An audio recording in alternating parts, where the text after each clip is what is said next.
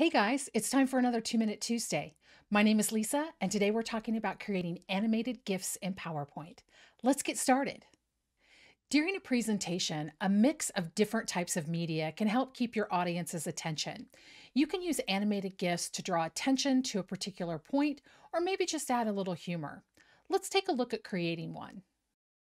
This presentation contains 3 slides that have the Gear Smart Art. The first slide will be the starting position of our animation. We'll move to the second slide, select each of the elements, and use the rotate handle to click and drag to change the rotation. Once we've completed that for each of the items or icons on this smart art, we will rinse and repeat for the third slide. You can add as many slides as you would like to continue the rotation. Once complete, we will go to File, choose Export, and then create an animated GIF.